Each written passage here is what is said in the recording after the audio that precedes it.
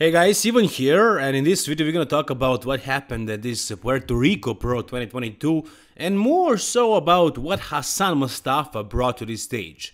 So as you can see right here, he's in the middle of this call out, the top 4. He's battling against Tio, and who is going to win this show? It's probably going to be Hassan, but by a close margin I would say. And a lot of people expected Hassan to be like the top 6 Mr. Olympia material once he gets shredded, but I don't think that's the case, not really. You can't really see that in this video, but I'm gonna show you a couple of other photos and some high quality videos as well. So take a look at this. Tio on the right, Hassan on the left, and as far as the conditioning, they are pretty close overall, but the glutes. Tio definitely brought harder glutes, and I'm not saying that Hassan's glutes are not in. His glutes are also pretty much in condition, but Tio's glutes are just really sharp. And as far as the back itself, I like Tio better in this pose. I mean, I think he has thicker traps and just better V-taper, better flow of this entire physique, of this entire pose actually. And yeah, I have him winning this pose, but that's gonna be probably it. As far as the other poses, I think Hassan has him. And I think the main reason why Hassan is gonna win this show is gonna be his quads. His quads are just that much better than Tio's. He's dwarfing him in that area. Everything else, it's kind of close. You're gonna see in a second, but why I'm telling you this is because everybody kind of expected, not everybody, but many people expected Hassan to be like top 6 material when he gets shredded finally for once. And he did that, but does he look like a top 6 material? I mean, guys, that's Nick Walker, that's Hunter Labrada, that's William Bonek. I don't think Hassan has a chance against Ian Valliere, who is 7th. So for him, cracking the top 10 of the Mr. Olympia is going to be a large success. So honestly, I am a little disappointed with Hassan's look. He did come conditioned, but it's not really what I expected. I was looking at these kind of photos where he doesn't look conditioned, but he looks full as a house, he looks round, he looks so complete, so massive, and I thought once he gets conditioned, this is going to be like Mr. Olympia winning physique, but no.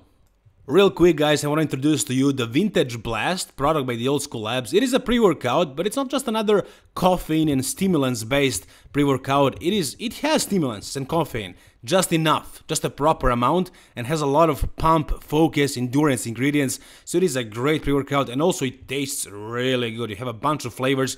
You can pick your favorite flavor or you can try them all, but if you want to support me and my channel, click on the link in the description of this video and use the code EVEN for a 12% discount. Trust me guys, one of the best pre-workouts on the market. And so he did get conditioned, but not as conditioned as I expected based on his Instagram videos and photos.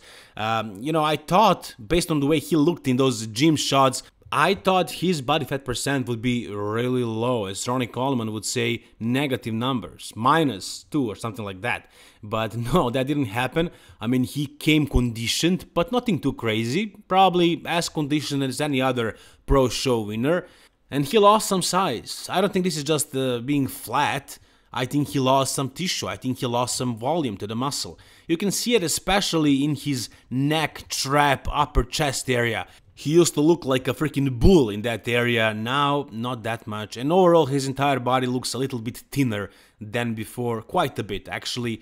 And in this pose I would expect him to be like better than Big Ramy, but this guy Tio is really pushing him actually, because of the size also, because Hassan is not the tallest guy. I mean, he's pretty short, he's like a 212 competitor, only he's not 212. I heard that he's 236, so he's not exactly super massive, not now. I think he was much heavier before, but now when he lost all this fat, he lost a lot of muscle too, so he downsized a little. Does it look better than before? I think so, yeah, still it looks better, but you know, not as impressive as I thought.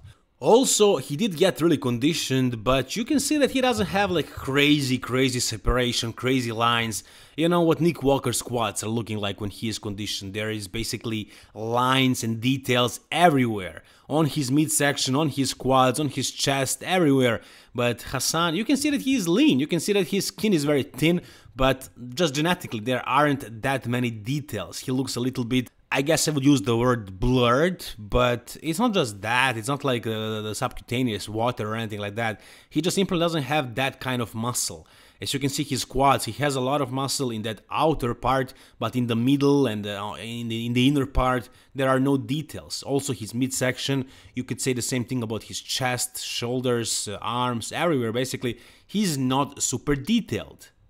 As you can hear, as you can notice, I am a little bit disappointed, and if you watch my previous videos, you know I expected a lot from Hassan. Maybe I'm too harsh because my expectations were so high, so I gotta say he definitely brought his absolute best. This is definitely overall the best package. Yes, he lost some size, but at least he came in condition, he came ready finally. As you can see, his back is showing a lot of details, his glutes are definitely his trouble area, and everybody has one, and if he went further and if he pushed his body more to get even those glutes conditioned completely, he would probably make the 212 weight. So he didn't want to go that far because of only glutes. I mean, he was conditioned from the front. And now, before this show happened, I watched Fouad Abiad's podcast, and they were talking about Hassan. And they were talking, can he like be top 6 Olympian if he gets peeled now? And guys had different opinions. Fouad thought one thing, Nick and Ian had a different opinion. I'm gonna show that to you in a second. But before that, let's admire this most muscular right here. He really brought conditioning, as you can see, especially in these most muscular shots. He was shredded. So my question then is this. If Hassan is fucking shredded, do his narrow clavicles hold him back? Or does he crush everybody? Look, he's going to be better if he's peeled, but no, he's not going to all of a sudden be a top 6 Olympia guy. I think it's a lot of posing. I think also his like midsection, kind of how everything ties together, that plus the narrow clavicles don't help. I also don't think he's insanely detailed, you know? See, this is where I see the structural inadequacies, like the waist and how the lats kind of just like bubble out a little strangely. There's not a lot of taper to it, you know? I can't imagine if this is like crisp and detailed and shredded, how it's going to look. While I was watching this, I felt the same way as Fouad. I thought maybe Ian doesn't want to admit that another guy can be top 6, which means beating him, but apparently I gotta give it to Ian, he was right about this. As he says, he notices some structural inadequacies, and even though he got shredded, Ian also said this in a podcast. We never saw Hassan shredded, so we can't really be sure what he's gonna look like when he gets peeled, but now we can see that he's not exactly a top 6 Olympia material, not this year at least. So he did get shredded, he definitely brought the best conditioning ever, I applaud him for that, that's what we were waiting for, and he definitely did look the best ever, and he's going to win this show, and he's going to get to the Mr. Olympia stage. But maybe we had, at least I did have big expectations from this guy. I thought it might be top 6 Mr. Olympia material, but not really. To be top 6, he needs to beat Nick Walker, Hunter Labrada, William Bonac, and in my opinion, William Bonac looked better than Hunter and Nick both at this Arnold Classic, and it was basically his comeback, so I expect William Bonac to beat both of those guys. Can I expect Hassan to beat Nick? Or Hunter? No. Can I expect him to beat Ian? I don't think so. And there are other guys who might make a leap this year. So again, top 10 for Hassan this year would be a huge success. But hey, this is just a start. He finally figured out the conditioning. Now if he can come bigger, fuller with the same conditioning, that's gonna be even better. So we'll see what's gonna happen until the Mr. Olympia. Let's wait for the finals and see what's gonna happen at this show. But I'm pretty sure, I'm pretty confident he won it. Yeah, I don't think it's gonna be different. No, it's pretty clear. Like it was basically yesterday at Monster Zim Pro Show, which was won by Mohammed. The guy in the middle, obviously, I think anybody who doesn't follow bodybuilding, when they would look at this photo, they would see that he's the clear winner because of this crazy conditioning. Sang Chul Lee, even though he is from South Korea, he did not win this show, he was second. And Sibosiso Kotelo, he did not really make a redemption as we all were hoping for. I mean, he picked one of the weakest lineups, one of the weakest shows, and still he was third. I think it was the conditioning. I think he needs to get more conditioned. I mean, especially from the back. I mean, everywhere basically, but especially those glutes.